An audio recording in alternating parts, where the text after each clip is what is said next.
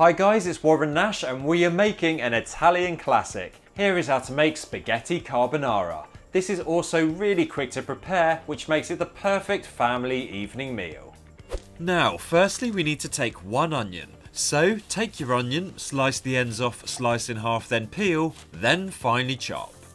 Also take 2 garlic cloves, again peel, then finely chop and set aside with the onion.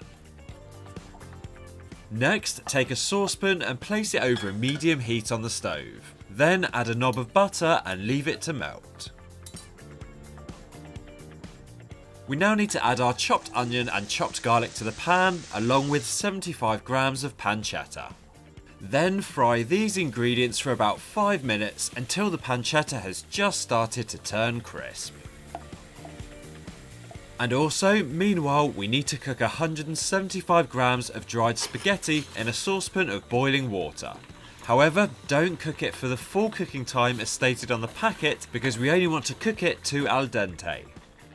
So, when your spaghetti's finished cooking and you've finished frying off your onion, garlic and pancetta, remove the spaghetti from the heat, then drain the spaghetti, setting aside some of the starchy water for later. Then pour the spaghetti back into the saucepan with the onion, garlic and pancetta, then thoroughly mix these ingredients together. Briefly remove your spaghetti from the heat and now we'll prepare the sauce. So take 3 large chicken eggs and we need to separate the yolks from the whites. So carefully break into each egg and pass the yolk between each half of the shell, allowing the egg whites to pass into a bowl.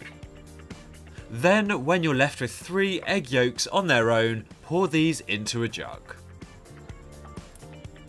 Also add 50 grams of grated Parmesan cheese, then mix these 2 ingredients together. If you feel it's too thick, use some of that starchy water that we set aside earlier from the pasta, pour it in, then mix into the sauce to thin it out to make it easier to pour into the pasta. So, let's finish our carbonara off. Whilst it's still hot, take the saucepan of pasta, then pour back in that egg yolk and parmesan sauce. Mix everything together until the pasta's lovely and glossy and coated in that delicious sauce, then your carbonara's ready to serve. Simply garnish with some freshly ground pepper and perhaps some herbs of your choice, and there you have it. That's how quick and easy it is to make a delicious, traditional Italian spaghetti carbonara.